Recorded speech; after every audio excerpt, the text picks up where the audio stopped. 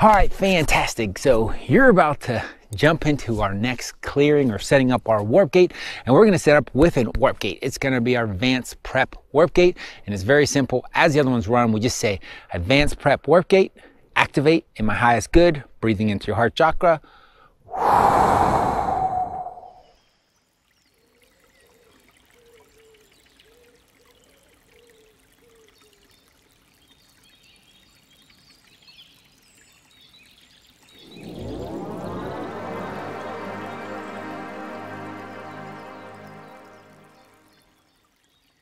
You are doing so good. Now we're going to be clearing energetic chains safe to be worthy to our brother or brothers. If it's brothers, we'll do it multiple times.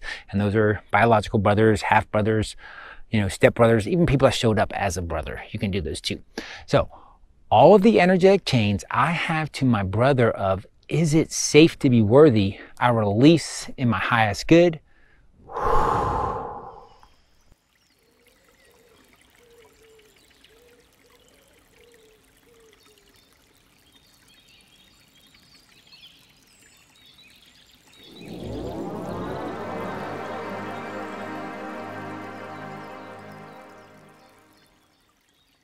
Now we're going to move on to the knots of those. All of the energetic chains I have to my brother of, is it not safe to be worthy? I release in my highest good.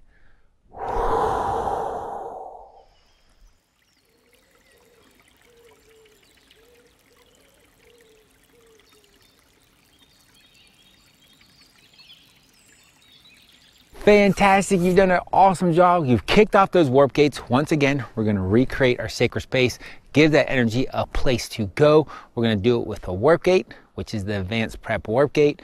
So we're gonna do the advanced prep warp gate. So it's advanced prep warp gate, activate in my highest good, breathing in the heart chakra.